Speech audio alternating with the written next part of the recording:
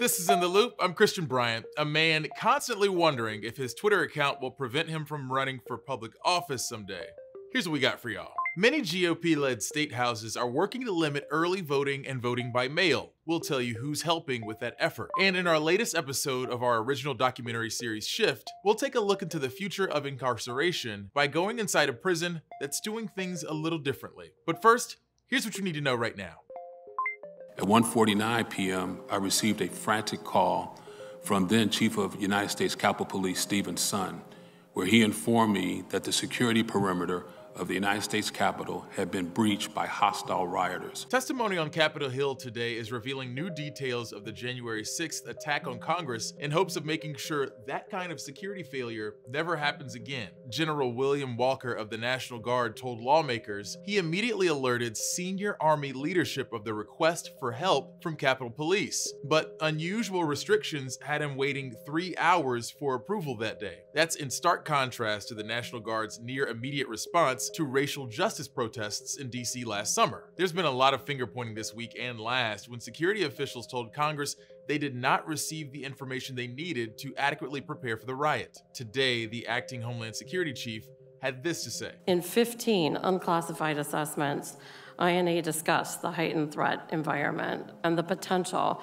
for domestic violent extremists to mobilize quickly and attack large gatherings or government buildings. They were shared broadly with all levels of government, law enforcement partners, critical infrastructure, including through fusion centers nationwide. The vaccine timeline moved up significantly this week, but what does that mean for the pandemic overall? On Tuesday, President Joe Biden said the US will have a large enough supply of COVID-19 vaccines to inoculate every adult in the nation by the end of May. Part of that has to do with the emergency use authorization of the Johnson & Johnson vaccine and pharma company Merck helping to ramp up its production. The single-dose vaccine is also easier to store and distribute than the other two shots. But there's still a dire need for more vaccination sites to open and for people who can properly administer those vaccines. Then you also have to factor in the people who may not even be trying to get a shot. A recent poll from the Associated Press showed a third of Americans were still skeptical about getting a vaccine. That matters because the ultimate end goal is to reach herd immunity in the US. Scientists still aren't sure the exact percentage to do that when it comes to COVID-19, but the estimates range from vaccinating 50 to 80% of the US population. Right now, roughly 8% of Americans are fully vaccinated. While we are making progress, health experts continue to warn we are not out of the woods yet. During Wednesday's COVID briefing, the CDC director stressed the importance of still wearing a mask regardless of a mandate. We are just on the verge of capitalizing on the culmination of a historic scientific success, the ability to vaccinate the country in just a matter of 3 or 4 more months. How this plays out is up to us. The next 3 months are pivotal. It's no secret Google loves to track what you're searching. You know how you browse a website for an item you might buy, then see it appear as an ad everywhere else? Google says it plans to stop doing that next year, citing privacy concerns. The world's biggest digital advertising company says it's working on new ad buying technologies to target ads without collecting information from people on other websites. Last year, Google also announced it would remove third-party cookies by 2022. These moves have the potential to reshape online advertising. Google accounted for 52% of last year's global digital ad spending, according to Jounce Media, a digital ad consultancy. Oh, and by the way, if you're curious to see what Google knows about you already, just check out your Google account and go to adsettings.google.com. That's where you can find a whole list of information that's collected on you based on your searches. I gotta say, I don't love that. Dozens of Republican-led state houses are working to restrict voting early or by mail, and they're getting help from some powerful places. Newsy's Patrick Terpstra tells us who is driving this push in many states to limit voting in future elections. Have a great day. Well-funded groups are backing efforts to tighten voting rules in 43 states. Early voting this way. Lobbying records we examined pull the curtain back on Opportunity Solutions Project. It's a nonprofit pressing for tougher election laws in about a dozen states, some of them 2020 battlegrounds with legislatures led by Republicans. Many, like Donald Trump, questioned the security of the last election, despite no evidence of widespread voter fraud. House File 590 is our election integrity bill. The group reported lobbying for a bill just passed in Iowa that would reduce early voting from 29 to 18 days and the time to request an absentee ballot, while requiring more aggressive maintenance of voter rolls. Opportunity Solutions Project is also flexing political muscle in Georgia. We found it lists former Mississippi governor and ex-RNC chair Haley Barbour among lobbyists working on elections reform in the Peach State. The Secretary will unlock the machine. The Georgia Senate just approved a bill requiring more ID for absentee voters. Records show Opportunity Solutions Project lobbying in Pennsylvania and Texas, two more states considering new voting measures. We see it as an opportunity of, hey, people are talking about elections. There clearly are some things that need to be cleaned up or worked on. We could be better in some of these states. He says their aim is to restore confidence in elections. Making it easy to vote, hard to cheat. That's kind of how I think of it. They're tied to the Foundation for Government Accountability, an organization supporting conservative causes such as food stamp reform. IRS records show they received over $9 million in donations in 2018, the most recent year on file. What we don't know is who is contributing to them, helping fuel their national drive to change voting laws, which could make it harder for people to cast ballots. We take it really seriously to protect the privacy of our donors, just like any other nonprofit does. Other groups pushing for stricter voting rules include the RNC and a new coalition of conservative groups led by former Trump Homeland Security official Ken Cuccinelli, known as the Election Transparency Initiative. But do they have influence? We've talked to a lot of different organizations and we're listening. Texas Representative J.C. Jatan says feedback from outside groups was helpful as he put together 4 bills to tighten election rules. There are organizations that are in communication with us, but the bills we put together won't be necessarily bills by any specific organization. These are going to be ones that we determine make sense. Vote no on HB 531. The other side has its own army of powerful interest groups saying the right to vote is under attack. Lobbying reports show branches of the AARP, ACLU, and NAACP all favoring bills to preserve and expand voter access. Patrick Terpstra, Newsy, Washington. Name this movie. His mama called him Clay, so I'ma call him Clay.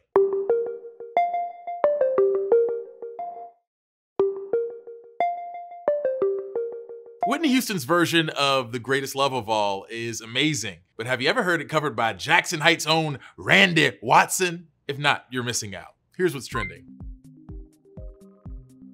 Hey, what you doing back here? Mufasa! It's been 33 years and Akeem, now King of Zamunda, is finally making his way back to America in the sequel to Coming to America called Coming to America. It makes sense when you see it written out. Eddie Murphy and Arsenio Hall are reprising some of their many unforgettable roles in the film, and ahead of their release, revealing new information about the original film, like how comedian Louis Anderson became one of the only white folks in a mostly black cast. I love Louis, but I think we were forced to put Louis in it. They gave me a list with 3 white guys, and they said, who would you rather work with?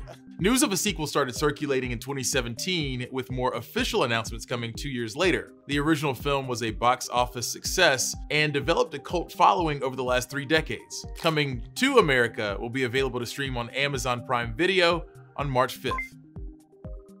All right, I might actually drop my SoundCloud link. The music streaming platform announced it'll start paying indie artists a share of their listener subscription fees. SoundCloud calls the new initiative fan-powered royalties, where artists can benefit directly from their listeners instead of getting a split from a larger pot based on streams, which mainly benefits larger artists. SoundCloud hasn't yet worked out a deal with Warner, Sony, or Universal, the 3 major record labels, but select indie artists can start benefiting from the system on April 1st, which means I have a month to get in the lab and make some new stuff. Alamo Drafthouse Cinema, a Texas-based theater chain where you can check out films on a full stomach, announced it's filing for Chapter 11 bankruptcy and permanently closing its popular downtown Austin location. Alamo Drafthouse Cinema founder Tim League said in a statement, "These are difficult times, and during this bankruptcy, we will have to make difficult decisions about our lease portfolio." The Texas-based cinema chain has 40 locations across the country and will permanently close at least 2 other locations as a part of its restructuring. Movie theaters have struggled during this pandemic with business closures and delayed movie releases, but Alamo Drafthouse ain't going anywhere. The company is still planning to open a Brooklyn location and, despite the removal of a Texas mask mandate, is asking its guests to do the smart thing and adhere to their safety measures. Prison is a core part of America's criminal justice system, but more than ever, there's consensus around the idea of shaking that up and reforming that system. Questions around just how effective mass incarceration is at punishing and preventing crime has led many cities and states across the country to try something different. For Newsy's original documentary series Shift, Jamal Andrus went inside one prison that's trying to do things differently. We're going to chat with him about that, but first, here's a clip from that episode. Got some good and bad news. The bad news is you're in prison. The good news is you're lucky to be in this prison. It's actually doing rehabilitation. My name is Antonio Shodaro, and everybody in the prison call me Dread. Feel free to do the same. Now you could come in as a convict, criminal, whatever word they want to use today, and leave here with something that's a career. They pay you to help you get your GED. Need I elaborate anymore? And then if you're struggling or having a hard time understanding it, they pay a tutor while they pay you to help you get your GED. I mean, you have nothing but time, and whatever time you come in here for, you have that much time to work on you. Why not? And if you guys don't have any questions, I know you got another guy coming.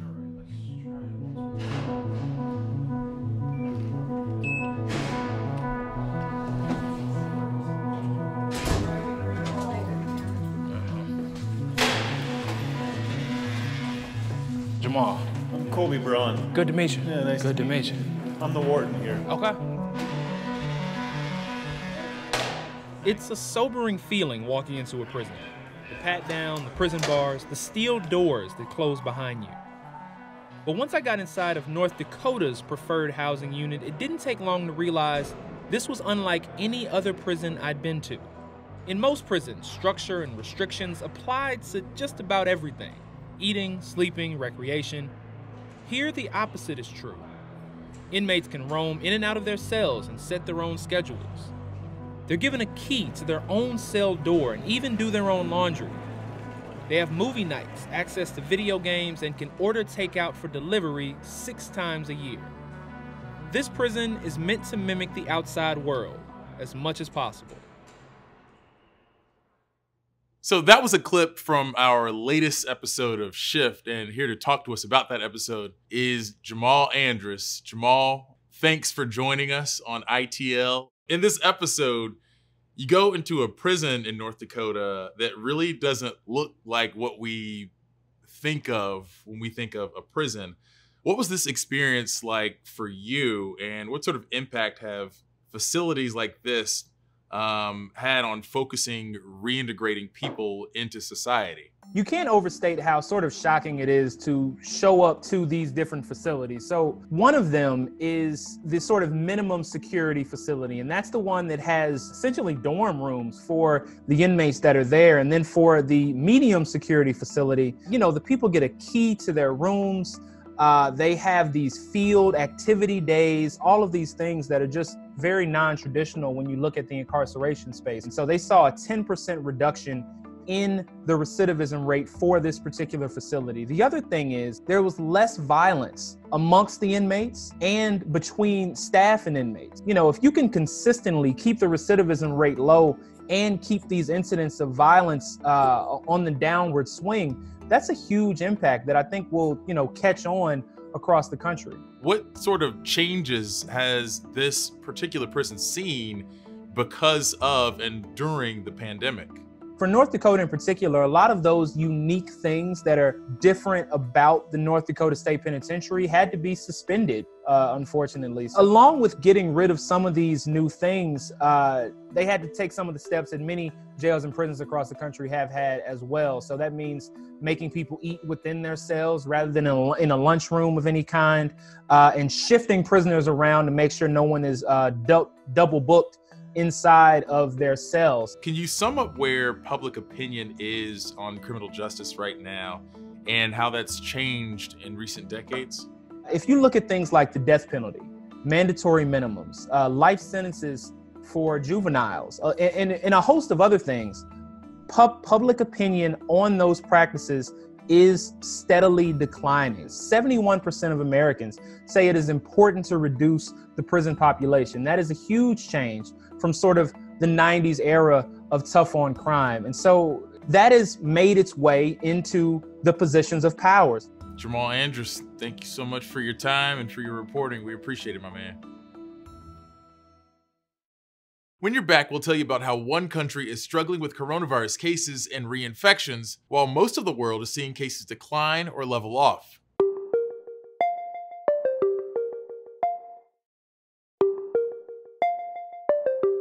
Brazil has struggled to get control of the coronavirus, and the country is setting records for deaths, while a new, more aggressive virus strain is probably reinfecting virus survivors. Newsy's Ben Chamiso spoke to Brazilian experts about the dire situation. As much of the world sees COVID-19 cases falling or leveling off, Brazil's outbreak is only getting worse.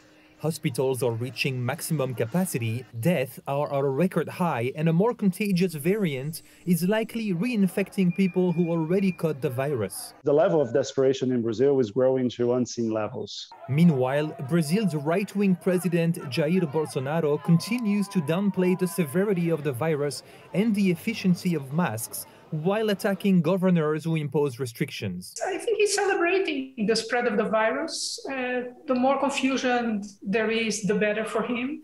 A quick vaccination drive would be one way to tame the outbreak, but Bolsonaro has failed to secure enough doses, even suggesting that the Pfizer vaccine could turn people into crocodiles and refusing to get one himself. This country has the ability of vaccinating over 1 million people per day.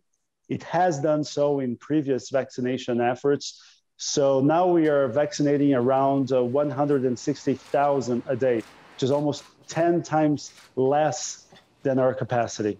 Millions of street vendors have no choice but to continue exposing themselves to COVID-19 because a federal program helping vulnerable populations recently expired. And taking cues from their president, many Brazilians have been ignoring social distancing rules. They partied for New Year's as if nothing was happening in the world. That same happened in Carnival, even though most Brazilian cities banned public celebrations. There were still a lot of illegal parties going on. Now, scientists are sounding the alarm about Brazil's pandemic mismanagement becoming a global threat, as the more contagious variant is starting to show up in other countries, including in the US. Frankly, I think we need international pressure. I think the world should look at us and say, listen, there's something really wrong going there. How can we help? Ben Chamiso, Newsy. If you haven't done so already, feel free to reach out to us on Twitter using the hashtag #NewsyInTheLoop. I would love postage, but I don't think I want y'all licking envelopes and then sending them to me. That don't seem right.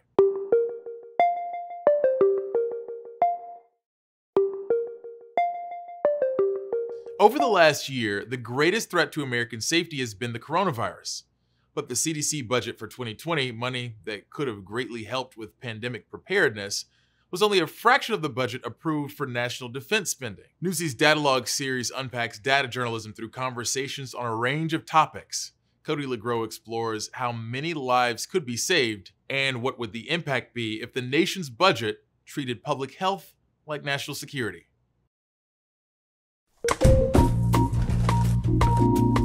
About $24. It's the cost of a modest takeout order. It's also what states receive per person in grant money from the Center for Disease Control's programs last year. That's according to Trust for America's Health. But if you were in Canada, you'd get more than an entree. It spends about $7,000 per person via public health funding, and that's like 300 chicken pad thais. While the CDC's overall budget increased in fiscal year 2019 and 2020, its core budget has been essentially flat for the last decade. On Capitol Hill, that's led to exchanges like this. The CDC budget is $11 billion, 1.5% of our defense budget. Dr. Redfield, do you think our country would have been safer if, let's say, we had twice the CDC budget? For, decades, we've underinvested in the public health infrastructure of this nation. This year, the greatest threat to American safety has been the public health crisis known as COVID-19, killing more Americans than every war since the Korean War combined. So we wanted to know, how many lives could be saved, and what would the impact be if our nation's budget treated public health like national security?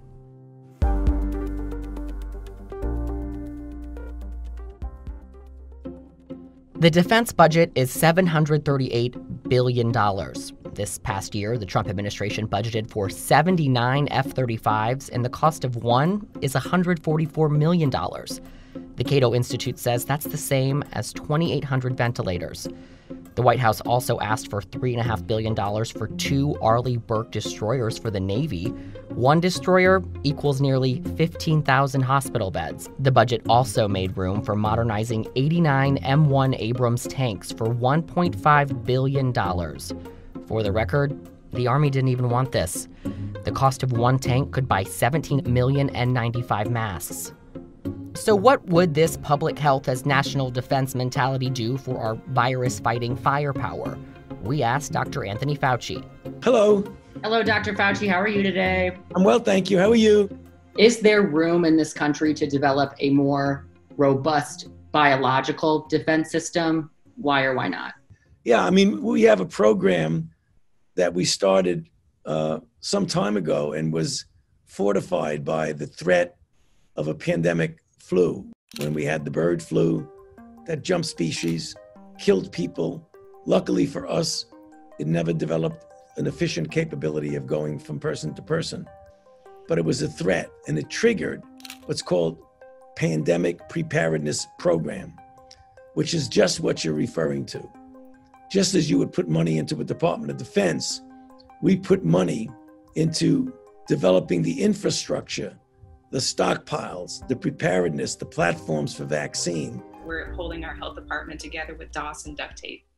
And it's so inadequate. You wouldn't accept this from a local hospital. So why is it acceptable for a local health department to function this way? Jeanette Kowalik has seen what could go wrong when a pandemic hits as the former commissioner of health for the city of Milwaukee at the outbreak of COVID-19. We knew that we were understaffed. We knew that our systems were antiquated. We didn't even have an electronic health record. The other thing is looking at other types of support services in a health department, such as a communications department. We literally had one person. If you invest in public health the way that you should invest in it, then you're not going to spend as much money down the road. And then there's the option or the opportunity to have a better quality of life because you address things before they got out of hand. A notion the nation's top infectious disease doctor agrees with. When this is over, and it will be over, we won't forget the threat that we faced, and will continue to put significant resources into preparedness for the next outbreak, which inevitably will occur. So I think you made an appropriate analogy. Just as you would want to build up a defense against physical threats, we have to have a defense against biological threats. That's it for us, gang. As always, thanks for watching. We'll be back for more in the Loop tomorrow, same time, same place. Top stories from Newsy are headed your way right now.